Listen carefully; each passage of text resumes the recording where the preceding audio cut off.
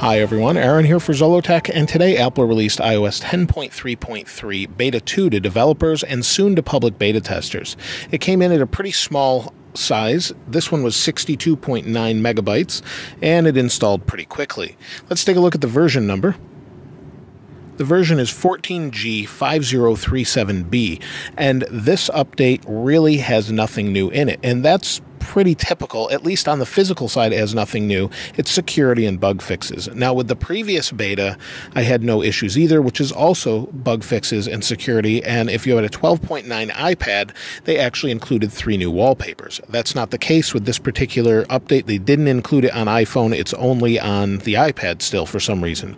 However, this particular beta seems okay. The previous one, I had amazing battery life. I had 5 hours with 50% usage or 50% battery left after 5 hours of usage and a lot more time standby, and it really is holding up well. This particular beta, though, I'm not really sure. I haven't had it installed, I guess, long enough, but the consistent problem I keep having that I haven't had so far with this is if I pull down and go to search, it kind of hiccups and doesn't show up. This time it seems to be working okay, so I can't really say as to that.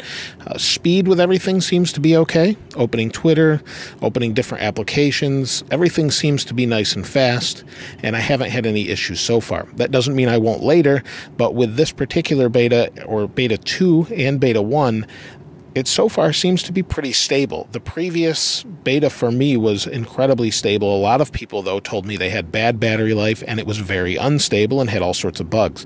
So I haven't had that with this, but I know some people that have. Here's the Geekbench scores, 3505 and 5975.